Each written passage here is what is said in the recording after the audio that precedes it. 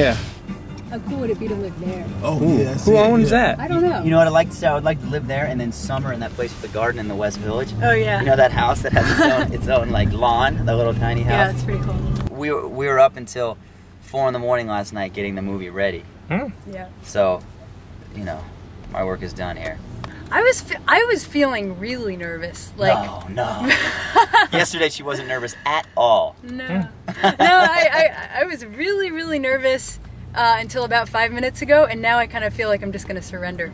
It all started a few years back when Sarah and I were sort of filming our lives together, sort of haphazardly for fun, sort of filming kind of home video footage. Home video footage, and then we looked back about a year ago and thought we had something good to work with, and kind of decided to make a movie out of it and framed it with interviews with model friends of mine and designers and photographers, and then we gave cameras to her friends, to other models, and they kept sort of chronicled their lives as models behind the scenes and spoken to the camera and sort of kept diaries to some extent about their day-to-day lives in a sort of very personal way, and we sort of jammed it all together somehow into 80 minutes and came up with something that somehow was admitted to this film festival. As far as the modeling question, I would say think why you want to do it. It's a lot more empowering to be behind the camera than in front of it. I say into the camera, in front of the camera. Yeah, and then think why you want to be a filmmaker, because it's going to take a while to make it. You know, it's a lot of hard work. A lot goes on behind the scenes to get to something like this. You know, it's a lot of years, a lot of staying up till 5 in the morning editing. But if you're passionate about it, yeah, I guess it's all worth it, yeah. Just about a day in the life of Jesse Swanson, cruising through downtown Jacksonville and just living one day, trying to meet girls and roll around and skateboard. He's a skateboarder who's past his prime, and he's just been dropped from his skating sponsorship, and so now it's like he's a little, you know, he's not as good as he used to be. He's a little overweight. He's aging, and so it's like kind of, you know, what does this guy do now? Jonah was my first fashion show, so I support them in what they do, and I appreciate the fact that they showcase new talent. What are you working on now, and how did winning top model help your career? Well, it was definitely a platform for me, and I've been able to branch out and do many things. I'm a spokesperson for this Playboy Love Is Not Abuse. I'm an elite model. I do a lot of high fashion work now. How should I impress a girl I really like? Honestly, you got a lot of style right now, and I think that's very key to getting a girl. But as long as you can carry a swagger with that look.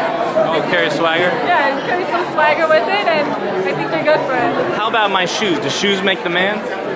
Shoes definitely make the man, especially they're clean. They definitely have to be clean. Nice. What are those, Pumas? Yeah. Oh yeah. Rocking. I love Puma. I used to rock Puma all the time. And I would rock Puma before Nike, so. For my music, like stage costumes and makeup and making it larger than life, it's just part of the way that I express myself in my music. It's almost like a cartoon. It's probably really influenced by when I did modeling before, and I kind of studied the makeup artists and what they did with the girls and me. To me, when you look at these pictures of these really young, thin, naturally thin girls because they're so young, I mean, you're looking at people who are extremely vulnerable, really.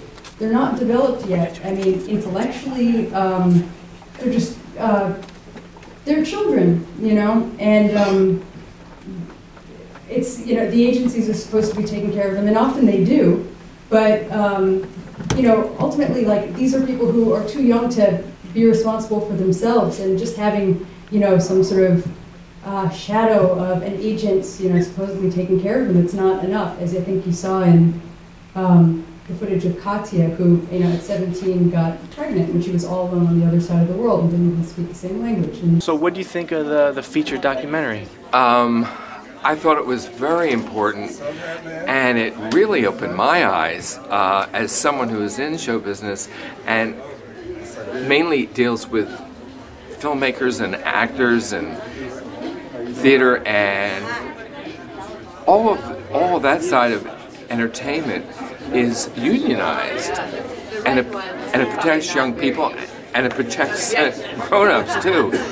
And this film, to me, besides being entertaining, it's eye-opening, and I would hope would start a movement to try to show all these designers and agencies and everything that seem to have carte blanche and can get away with anything, that there would be a movement toward some more protection and unionization or something that would protect everybody, whether they're kids or grown-ups. But it's a terribly exploitive industry. What do you think of the short? Oh, the short was fun, and was wonderful to see Super 8.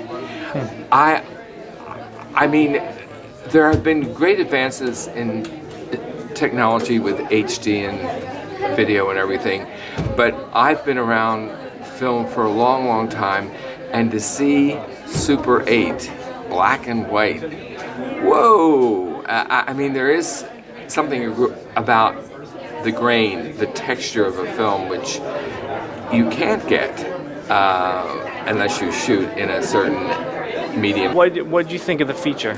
I thought it was a great portrait of the modeling industry at large, and it's really brave of her to, actually step out and do something and say something. And I loved when somebody in the audience, he's like, actors have SAG and AFTRA and equity, and in modeling there is no union. And that's what I always talked about when I first got into modeling. I was like, so where's the regulation? There isn't any, so it's it's cool that was brought up. Oh, the short, that was really, really funny. It was adorable, just watching a guy who just like kind of chases the girl. I don't know, it was really cute. And I have a soft spot for nerds and skateboards.